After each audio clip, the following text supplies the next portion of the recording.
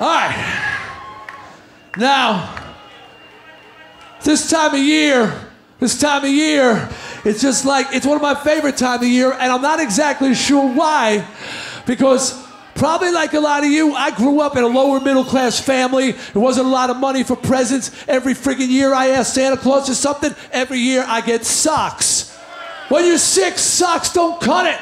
Socks don't cut it when you're 60, all right? And I look at my mom with these big eyes. I'm like, Mom, big socks? She goes, well, you needed socks. Yeah, I know, but it's Christmas. Socks.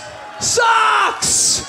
When you have disappointment when you're young, but anybody here who's got little kids at home, just remember, you are scarring them for life. You don't got to give them everything in the world, but they got that one thing they really want. Make it happen, or else this happens.